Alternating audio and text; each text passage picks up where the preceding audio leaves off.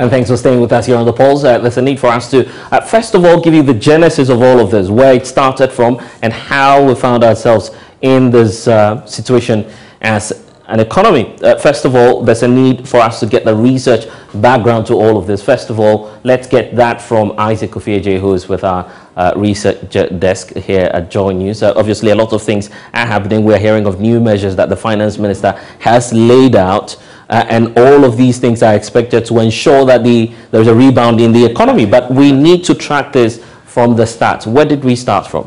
You know, budget, if you could pull this down a bit. For the 2022 budget, you realize that expenditure is pegged at 137.5 billion Ghana cedis. Right. Where revenue is 100.5 billion cedis, leaving a deficit of 37 billion cedis. Okay, you know, right. So for the purposes of clarity, what you mean is that these are extracts from the 2022 budget. Exactly, budget. And from the 2022 budget, we do know that the first line which you're indicating to us, this expenditure, exactly. this accounts for all government activities, expenditure, what they'll be spending in the financial year 2022. So but then they would have to make up for that. There's a need for funding to support the expenditure. Absolutely. So that's where we have this. That's where we have the revenue, right, which is 100.5 billion cedis. And then if you should subtract the revenue from the expenditure, it should give you a deficit or a surplus. But in our case, we have a deficit, not a balance, actually, of 37 billion cedis in the fiscal year. Right. And now, if you look at the revenue, e-levy is inclusive. E-levy is inclusive, which projected as almost 7 billion cedis. So it means if you are still delaying in passing the e-levy, it means that, you know, automatically our deficit has actually automatically increase to somewhere around 40 billion cedis as we speak. So the 37 billion is what government is on the lookout for right now. Exactly. Government has to find ways and means to fund the budget deficit of 37 billion. Right. And I'm sure the question on the minds of a lot of Ghanaians is, how is it that just 37 billion cedis is creating such a huge problem for our economy? In this situation where we find ourselves in, not just Ghana, but on the global scale, every dollar, every cedi, you know, every billion is important. So the ways and means you find to, you know, to make sure that you are able to cater for your deficits is very important. Now, you just listen to the finance minister saying that as of December 2021, our total debt stock was 351 billion. 0.8 billion. No, 51. Exactly. Okay, so the 0.8. Yeah, exactly. So 51 billion, you know, cedis as of December. That's how much we owe as a nation. Exactly. The public debt. So that's around 80.1% of the total GDP of this country. Is there an increase generally? Oh, yeah, there is about 2%. You know, now there's still the big, you know, IMF dilemma because the people are still contemplating as to whether these measures outlined by the finance minister are, as to whether they are robust enough, because most of them are short-term or either medium-term. So if you look at the borrowing plan, that's the issuance calendar for the first quarter of this year, government intends to borrow 24.5 billion cedis from the domestic market. Right. Exactly. That's the domestic content. The domestic market. This is how much government intends to borrow from the domestic market. Now, the next slide, I'll show you the breakdown of government's, you know, intends to do with this money. But in February, we intend to borrow 9.3. In February, January 9.3, February 7.55, and March 7.65. Now, the next slide, you know, you realize that out of this 24 billion government wants to borrow from the domestic market, a whopping 20.7 billion will be as rollover, meaning that loans that have matured, government is going to use this 20.7 billion. In fact, will be left a significant portion of the amount we're going for. The government will be left with just 3.8 billion to work with. So even the amount we're going for, we'll use that to service another debt. Exactly. That's how bad the situation is. So all we're left with is 3.8 billion, and that's why government is critically pushing for if you have a deficit of interventions such as the e-levy and all of that. You have a deficit of almost 40 billion. Yes. And then the first quarter is very crucial because at this moment, every billion cedi is important. So the first quarter, if you are borrowing 24 from the domestic market, which has a probability to crowd out the private sector, and then you are using a whopping 20.7 billion as rollovers, and you just have 3.8 billion cedis to spend on other things. It's a question that government has to answer. Isaac Kofi Eji, I'm grateful that you've been able to give us all of these updates. It's time now for us to explore the options some more. Fortunate to have Dr. Williams Pipra, Chief Finance Officer at the Valley View University, join us via Zoom this afternoon. Thank you so much, sir, for joining us. And also Dr. Steve Mantiel is former chairperson of the Public Interest and Accountability Committee, PIAC. Thank you, gentlemen, for joining us. Dr. Pipra, let me start off with you. So, having listened to the finance minister, are we on track to getting the economy, on its good standing? Thank you very much for calling me and your viewers. I think that listening to the finance minister, I see that there is hope. The hope that I have is that in the short possible term, the measures that have been aligned, I see that is going to bring the confidence back from our international partners. And that is why the minister is confident to say that there is something in the offing of about $2 billion where they are going to raise some funds. But I'm also happy, especially because I am in a private university setup where I am the chief finance officer, so I know how to finance university.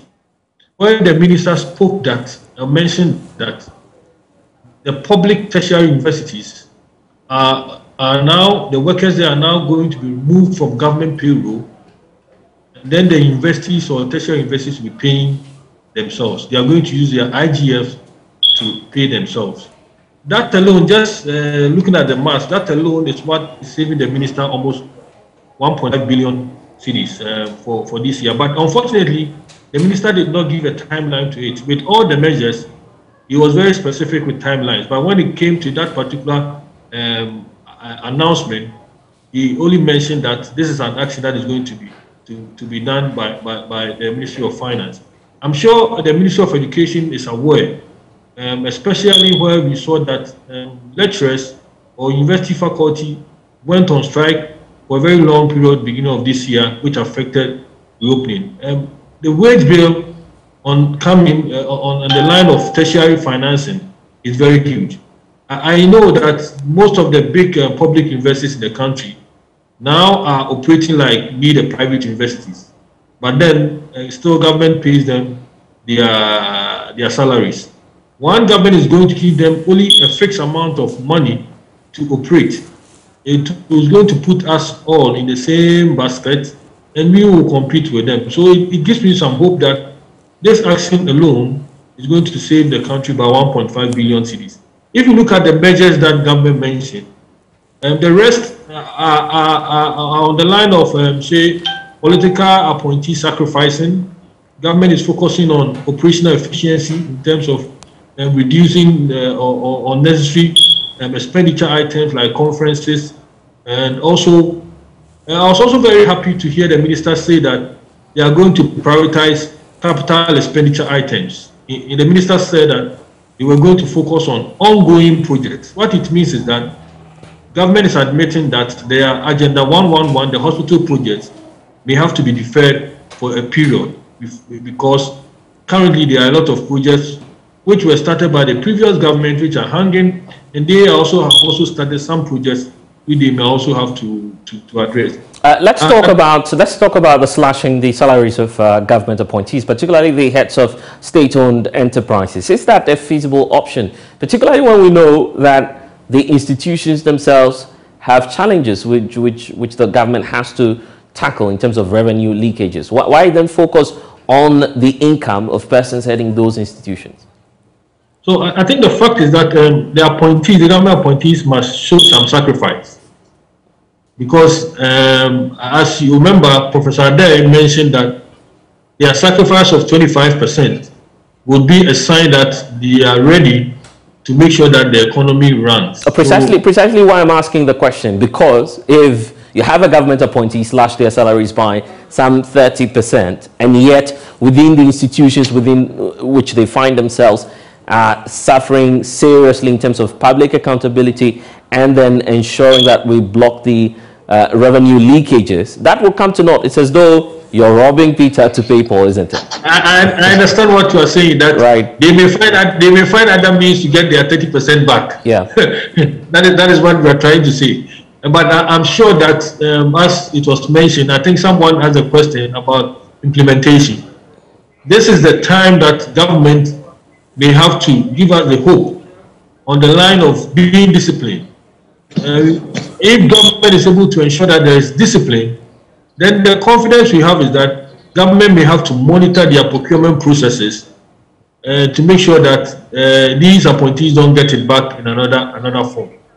So this is what I think that government must focus on. What the measures they will put in place to ensure that government is disciplined to do it. In my earlier conversations in the past, I've mentioned that government should go to IMF, and I've been always using the word discipline.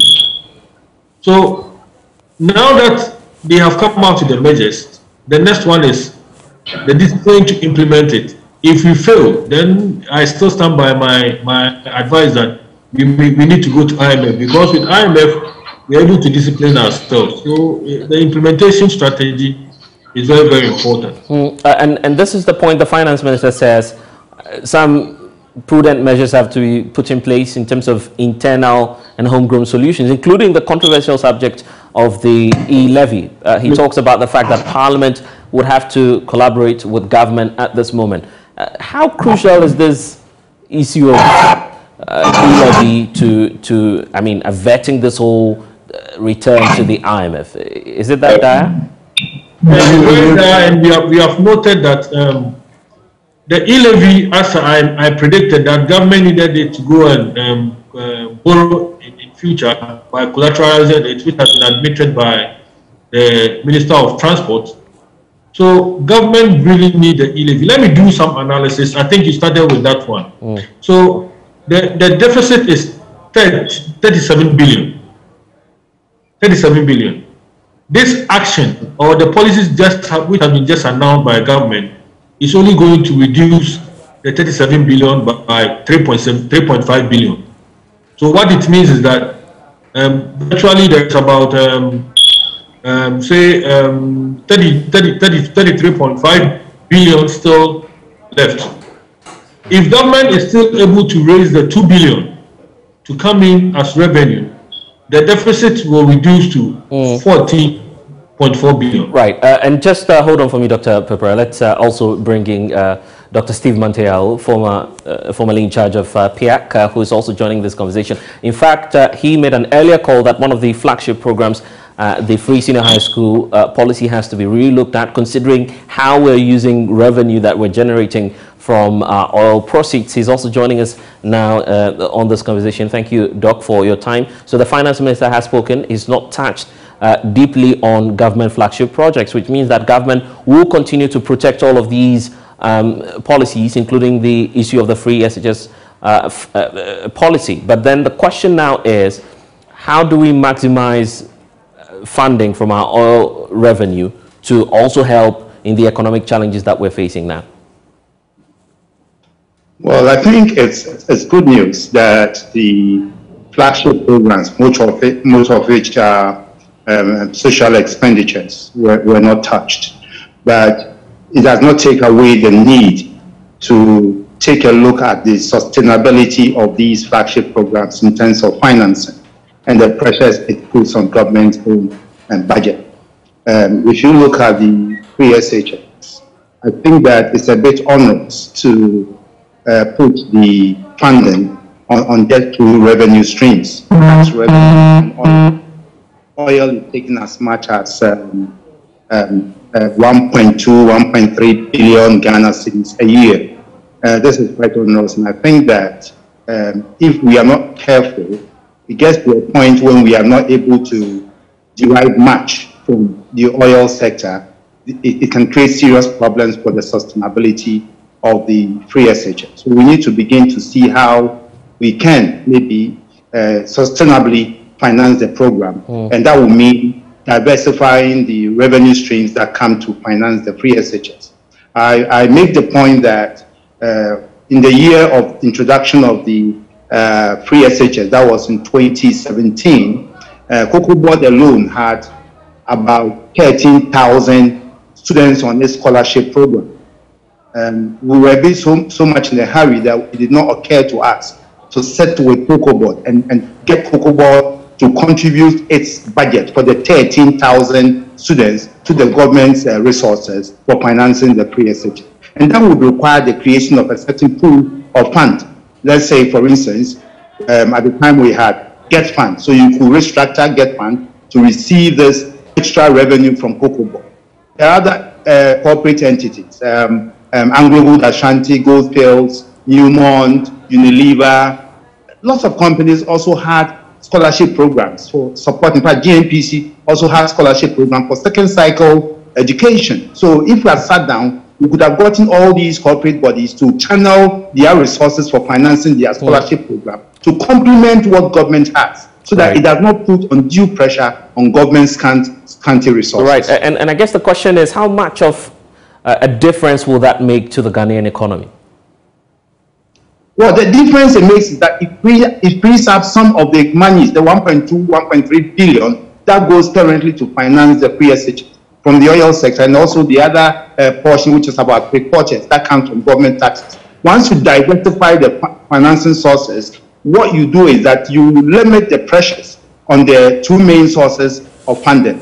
And again, it actually safeguards the project, the program, because then when you fail to realize one particular revenue stream, it does not unduly jeopardize the program in its entirety. Currently, we have only two revenue streams. So if one fails to come through, then you have a serious problem on your hand. The children will be home when they are supposed to be in school. Right. And Doc, we need to wrap up on this conversation, but just your take on what we've heard, that some those in charge of the state-owned enterprises are to slash their salaries by some 30%. That's the indication we're getting. Are you confident that that measure will be forcefully applied by the executive? Because the challenge is we're not even able to monitor that carefully, and we don't know if government will be transparent enough to give us the details on that. Well, that depends on the government's own political will to carry out what it says it wants to do. But I don't think that is where the problem is. We need to cut government's bureaucracy down to the size it was in 2016. What do I mean by this? Look, since 2016, let's say starting from 2017, we have created deputy director positions, sometimes 2, 3, in all the state-owned enterprises, public parastatals.